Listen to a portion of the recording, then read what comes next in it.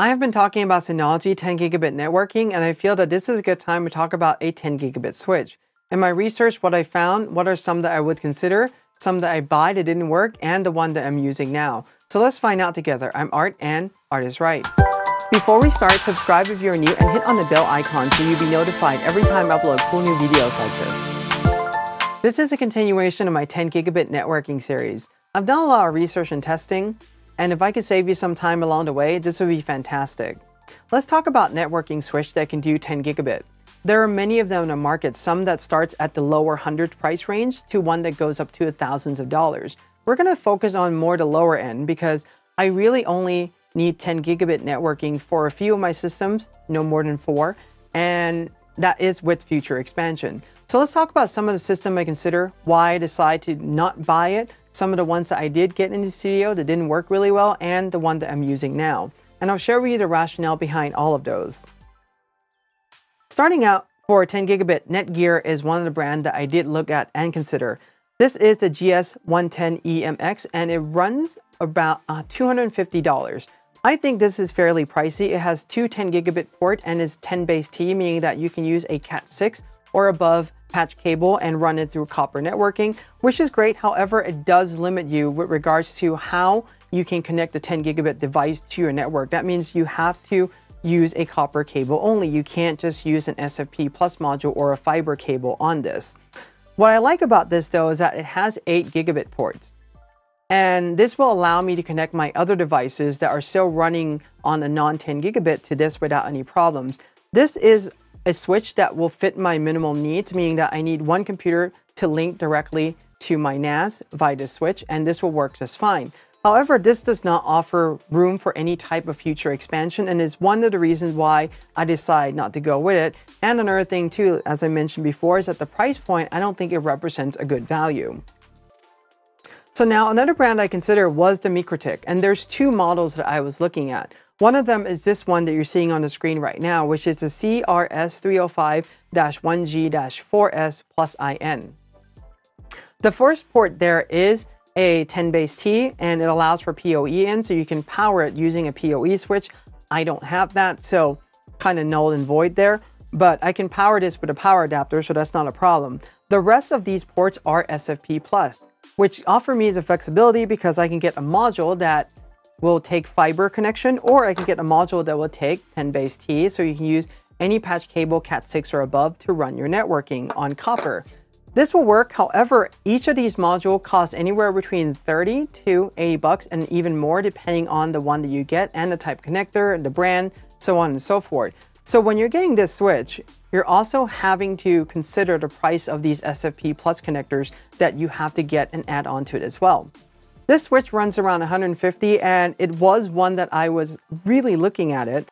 The thing about Mikrotik is that they make two line of switches, and this is from what I've gathered so far. The CRS line is more their Pro line. It uses more of the Pro OS, allows you to go in and dial in a lot of controls. Another one is their CSS line, and it's more of their consumer OS side. So they use the Switch OS, which is not really a robust operating system at all, or the firmware web interface operating system is not really good. And this would take our discussion to the next Mikrotik unit, which I purchased in the studio, ran some testing on it, and have to return it because of the bug in their software. This is the CRS6108G2S plus IN.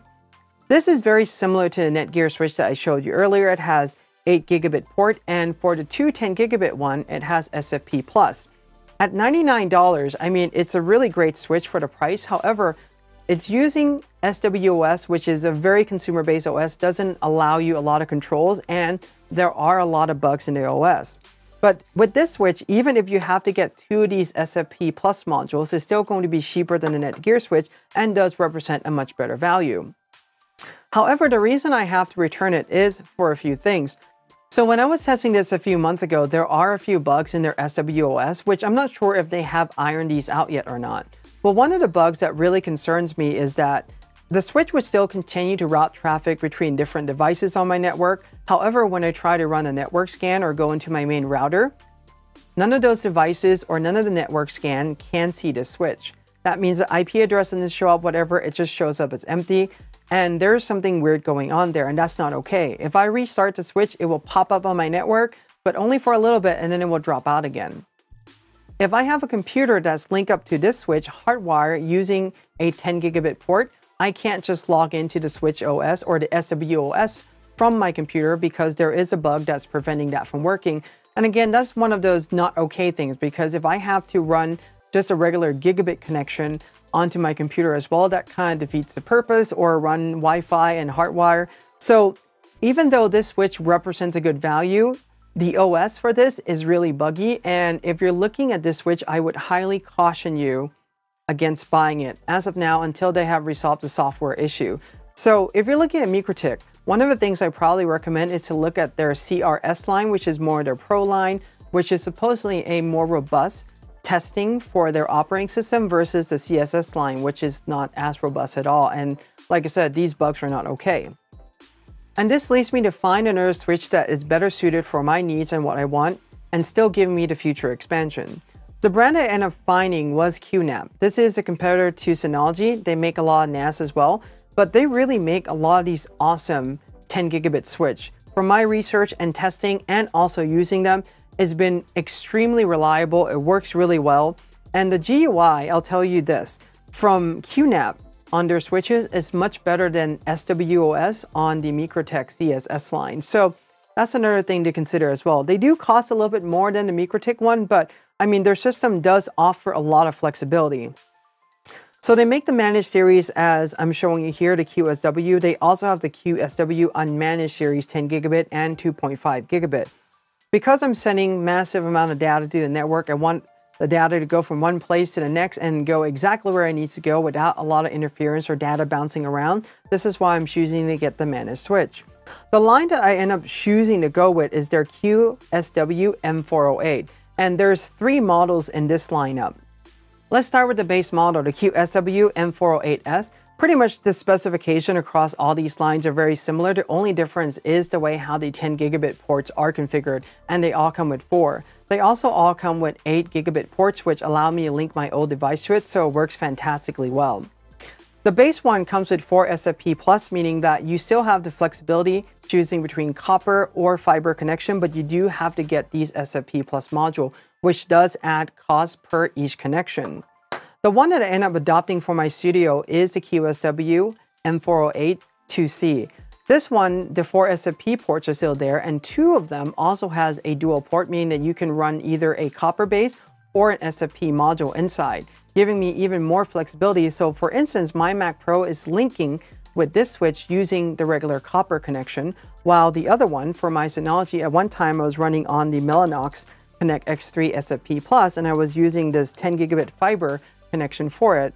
Right now in my Synology NAS, I'm using one of the Synology card that has a 10 base T, and also the PCIe card has 2 slots for NVMe SSD for caching. So I'm back to 10 base T, and this is giving me the flexibility to use just a regular copper connection without having to buy an extra SFP+ module, and those are used up already. But I also still have 2 SFP+ port that I can use for future expansion. I can get one of these modules, or I can use a fiber connection, which I do plan to add another NAS in the future, and I'll probably be using the Mellanox card for that.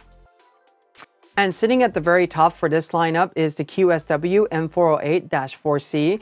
With this one, all the 10 gigabit ports, you have a dual connection. You can choose to use SFP or a copper-based connection.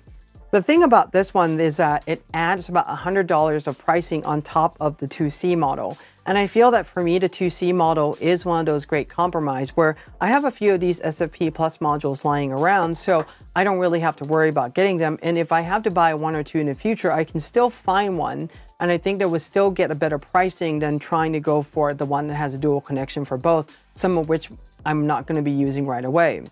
So anyway, I hope that you find this guide on choosing a 10 gigabit networking switch for your small office or home studio helpful. If you have any questions or comment, leave them below. Give this a like, subscribe if you're new, hit on the bell to be notified. And until next time, in art we trust.